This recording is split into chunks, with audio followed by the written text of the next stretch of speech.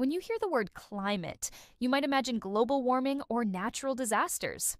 But in geography, we begin by understanding something more fundamental: how air, water, temperature, and pressure work together to shape the weather we experience daily and the long-term climate of a place. In Topic 1 of the Climate Cluster, we explore four main areas: what weather and climate mean, why air temperature varies, why precipitation patterns differ across places, and how wind direction and speed are influenced by global and local factors. And most importantly, you'll learn how to apply this knowledge in your O or N level geography examinations. Let's begin with the fundamentals of weather and climate. Weather refers to the state of the atmosphere at a specific place and time. It includes variables such as air temperature, cloud cover, precipitation, wind speed, and wind direction. These are short-term conditions that can change from hour to hour or day to day. On the other hand, climate describes the average state of the atmosphere over a much longer period, typically over 25 years or more. It helps us understand the prevailing conditions of a place based on long-term patterns. There are different climate types found around the world. For instance, the tropical equatorial climate, found in countries like Singapore and Cuba, is characterized by high mean annual temperatures of around 27 degrees Celsius, small annual temperature range of less than 5 degrees Celsius, and high total annual rainfall exceeding 2,000 millimeters, with precipitation occurring evenly throughout the year. The tropical monsoon climate, seen in places like Bangladesh and India, also has high temperatures but shows clear, distinct wet and dry seasons throughout the year. Finally, the cool temperate climate, such as that found in London or Paris, experiences 4 distinct seasons and has a lower annual rainfall between 300 and 900 millimeters. For your examinations, you may be asked to describe or compare these climate types. Be sure to include specific temperature ranges, rainfall patterns, and named examples when crafting your answers. You might be wondering, do I simply memorize the climatic characteristics of each climatic type? Absolutely not. Instead, treat Topic 1 as an opportunity to connect your understanding of temperature, precipitation, and wind patterns to the geographical zones where each climate type occurs. By doing so, you'll gain a clearer grasp of why different countries experience different climatic conditions. Now, let's dive into the fundamental elements of climate. Let's start by exploring why air temperature varies across time, from place to place, and even at specific locations. Firstly, we see daily variations due to the Earth's rotation. During midday, when the sun is directly overhead, solar radiation is most intense, resulting in the highest temperatures. For example, in Singapore, midday temperatures can rise to around 31 to 33 degrees Celsius due to intense solar heating near the equator.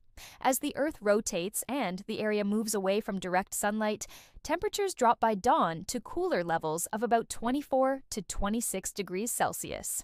Over the course of a year, temperatures change due to the Earth's revolution around the sun and the tilt of its axis at 23.5 degrees. In June, the northern hemisphere tilts toward the sun, receiving more direct solar radiation, while the southern hemisphere receives less. In December, the reverse occurs. During March and September, neither hemisphere tilts towards the sun, resulting in more moderate temperatures globally. Air temperature also varies across different places on Earth. Latitude is one key factor. The closer a place is to the equator, the higher the solar angle of the sun, and therefore, the more concentrated solar radiation it receives.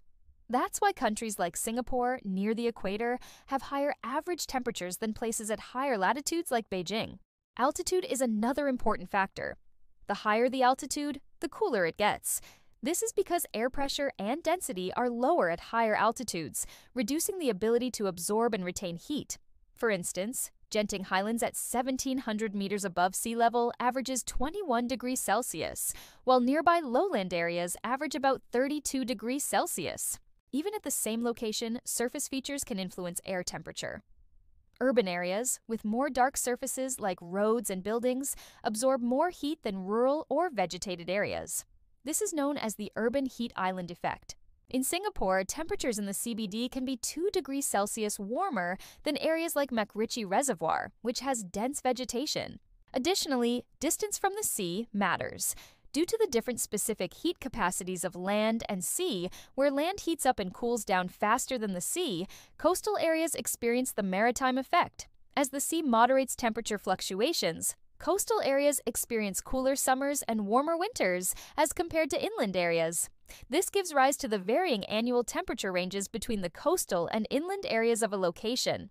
So, turning to your examinations, you might be required to explain these variations using real examples or interpret graphs and diagrams. Be sure to revise and use geographical terminologies such as solar angle, maritime effect, and altitude when crafting your explanations. Now, let's unpack the next element of weather and climate: precipitation.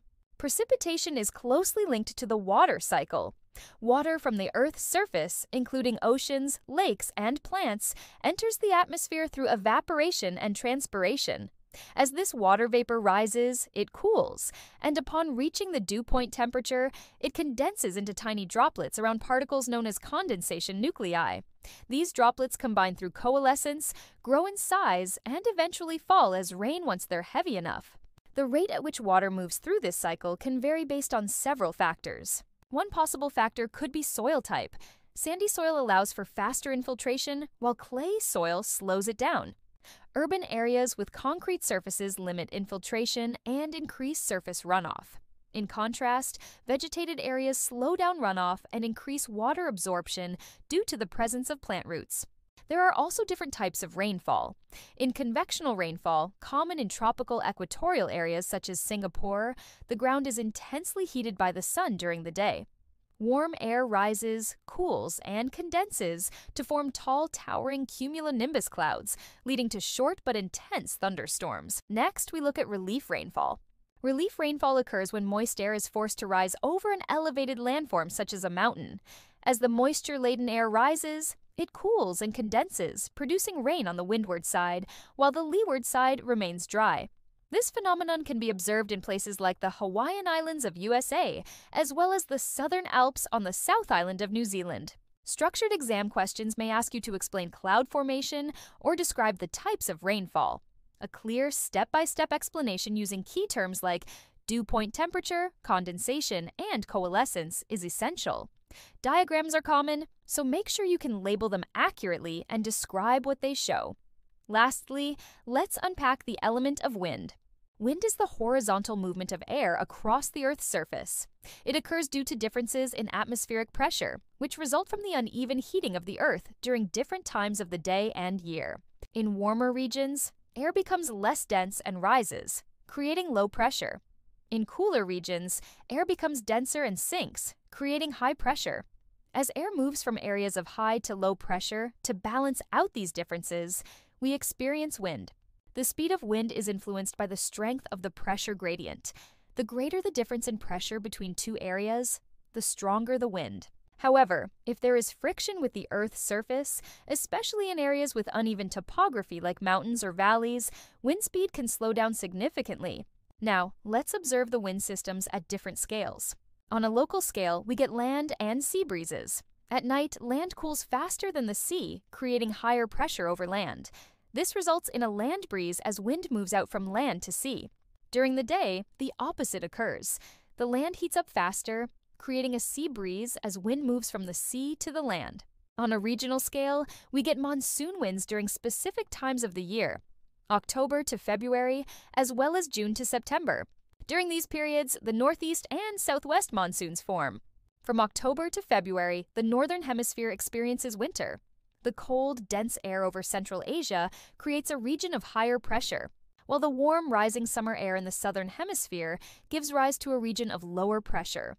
And since air moves from areas of high to low pressure, the general wind direction from October to February will be southerly, with winds moving towards areas such as Australia in the southern hemisphere.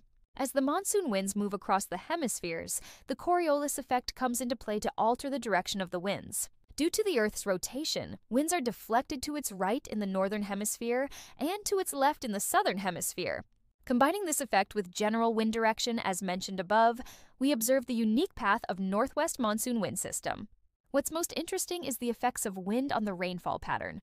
As the monsoon winds move over large water bodies such as the South China Sea and the Indian Ocean, they pick up moisture and deposit them as monsoon rain onto parts of Southeast Asia, including Singapore, and parts of the southern hemisphere such as northern Australia.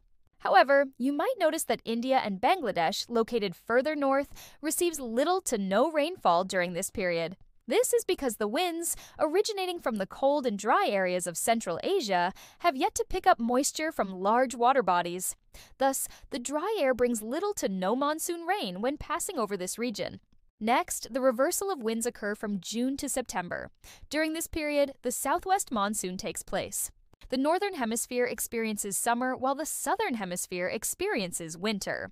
Since the winds move northwards from the higher pressure region of Australia towards the lower pressure region of Central Asia, Coriolis effect deflects the winds, giving rise to the southwest monsoon. As the monsoon winds move across large water bodies such as the Indian Ocean, they pick up moisture and bringing intense rain to India, Bangladesh, and parts of Indonesia. What about Singapore? As most rain is deposited onto the windward side of mountains in Indonesia, Singapore receives lesser monsoon rainfall during this period. Understanding both wind direction and the impact on rainfall is key for exams. To excel, you must be able to label diagrams and describe the seasonal movement of air masses and the resulting climatic effects. Now that we have understood the different elements of weather and climate, let's review the key learning strategies. As you prepare for your exams, it's crucial to master the following concepts: the distinction between weather and climate, characteristics of different climate types, factors that affect temperature, the formation process of precipitation, and the causes of wind patterns at both local and regional scales. Practice interpreting diagrams such as climographs, rainfall formation cycles, and wind direction maps. Be precise with geographical terminologies. Real-life examples from Singapore, like convectional rainfall or temperature variation in urban zones, add depth and relevance to your answers. Highlighting these connections helps demonstrate applied geographical thinking. And there you have it, a full breakdown of Topic 1 of the Climate Cluster. You now understand the forces behind the daily weather you feel and the climate systems around the world. And if you would like more resources to enhance your learning of geography, head to thatgeographyteacher.com and you'll find plenty of resources from cluster content breakdown to my written guidebook to articles that broaden your perspective on learning, as well as link to my custom AI tool. Hope you'll enjoy the process of learning and see you in the next video.